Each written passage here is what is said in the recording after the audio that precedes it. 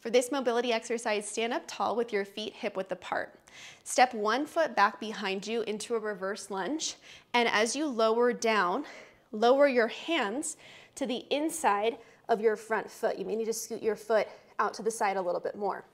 Straighten out your back leg, squeeze your glutes, and now rotate toward the side of your front leg, reaching your arm up toward the sky. Lower your hand down, and now to get back up, we're gonna step through this front foot. So shift your body weight forward and basically reverse what you just did. So again, we will step back, lower down,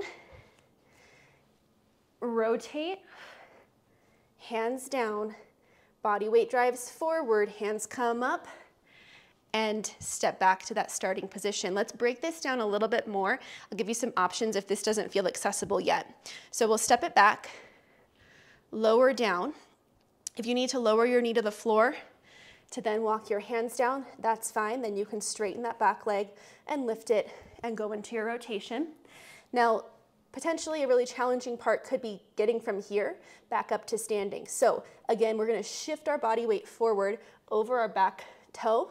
You can even kind of walk your foot in a little bit if needed, and you can also walk your other hand out if this is a more comfortable position for you to stand up from. So do what you can to make this work for you. If standing all the way back up does not feel accessible for you right now, then you can do this exercise, stepping your foot forward, rotating, lower down, drive it back, and then switch to the opposite side.